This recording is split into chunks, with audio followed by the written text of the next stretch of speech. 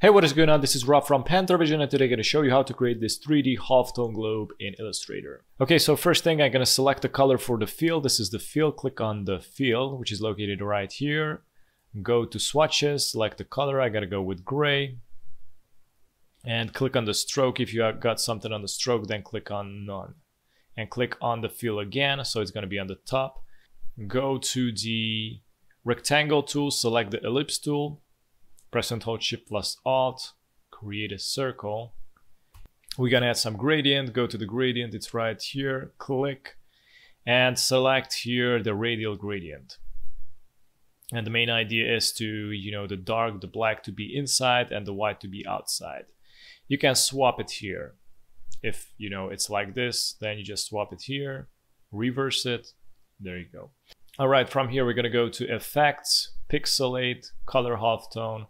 I'm gonna try it out with 30, and the channel is gonna be like on 0, 0, 0. So basically, if you add like different channel numbers, it's gonna add different colors from CMYK, and it's gonna mix it with green. So it's gonna be all kind of colors. It's gonna look like a raster points.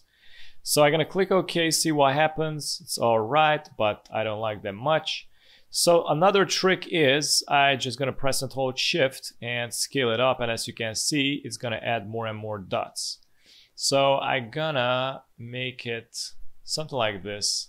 All right, from here we're gonna expand it, go to Object, click on Expand Appearance, and then we're gonna trace it. So there's like a couple of ways you can trace this. You can just press the image trace, which gonna bring some ugly results because the circles won't be together pretty good. So I'm gonna go with like 6 colors, and as you can see, it made it more clean. All right, we're gonna click on expand, right click on group, and just remove this white part.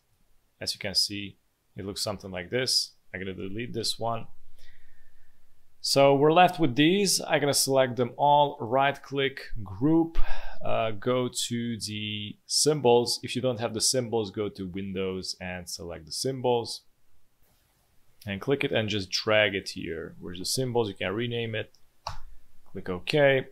I'm gonna delete this one, create another globe, create another ellipse. So press and hold Shift plus Alt. I'm gonna delete with the direct selection tool, select the direct selection tool, this anchor point. So we're gonna delete this one, press delete.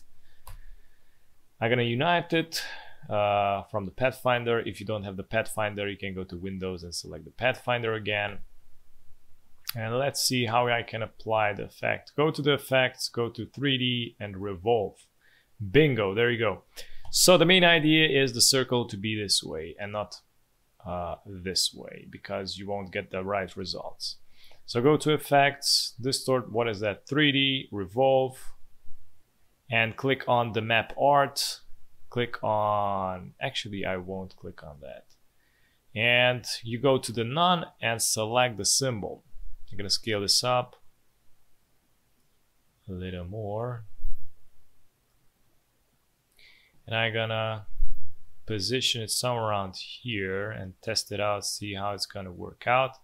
So far I don't like it, so I'm gonna rotate it like this. Yeah, there you go. This way is more. I'm gonna click OK, click OK. And from here I'm gonna expand it, go to Object, Expand Appearance. I'm gonna right click on Group, right click on Group, and right click Release Clipping Mask. So we're gonna need only at the top. I'm gonna select and pull this apart, and as you can see, there's like this part is on the bottom. We don't need these. I'm gonna delete them. And this is it. This is how you achieve the halftone globe. Thanks for watching, and if you're new to the channel, don't forget to subscribe and hit the notification bell so you get notified with daily updates, and also check out the other videos at the end of the video. Have a great day. Bye bye.